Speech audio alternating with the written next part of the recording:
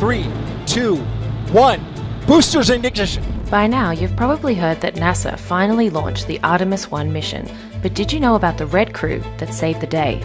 You see, the launch might not have happened if it weren't for 3 humans behind the scenes who put themselves in grave danger.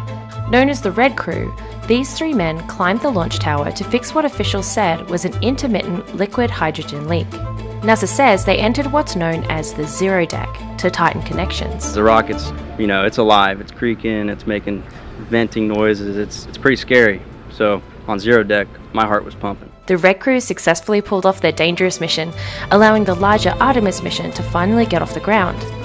This launch marks the first unmanned step in NASA's quest to return humans to the moon and prepare the way for missions to Mars. And in those future missions, no doubt astronauts will get the glory.